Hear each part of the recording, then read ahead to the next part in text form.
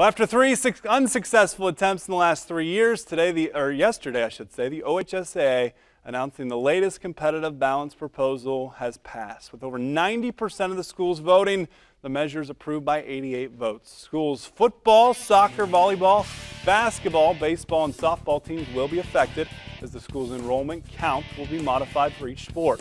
It depends on the residence of each athlete on the team and how long they've been enrolled in said school system or a designed feeder school.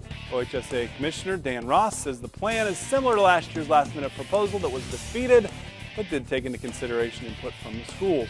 Ross adds that with this proposal passing, he hopes this will end the threat of splitting private and public schools into separate state tournaments.